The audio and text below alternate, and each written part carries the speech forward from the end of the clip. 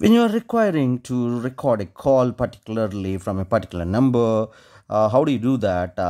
We are going to see in this video. If you are new to this channel, kindly subscribe the channel, like and share the video. To record such a particular call from your unknown contacts or unknown numbers, it is very easy. First of all, you should get into this dialing pad of your phone.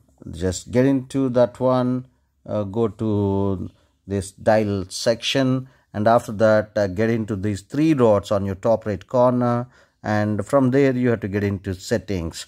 Upon going to settings, there will be so many options here under this one, and to just record the call, there is an option for call recording. Just tap it here. Upon tapping, you will be again getting so many options, and scroll up somewhere you will be finding this automatic call recording option on your Android phone, out of which you have to get into automatically record these numbers. So just tap it here. Upon tapping, this would allow you to always record selected numbers. Just this one, you can enable it, and again this will give you a disclaimer. Just always record calls with selected numbers, always record.